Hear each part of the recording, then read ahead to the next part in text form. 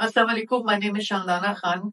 Wishing you a very happy Women's Day. I head the Rural Support Programs Network, which is a network of 9 rural support programs. We work on a large scale with rural women in Pakistan who have organized into almost 280,000 community organizations. And general outreach is about 44% to women.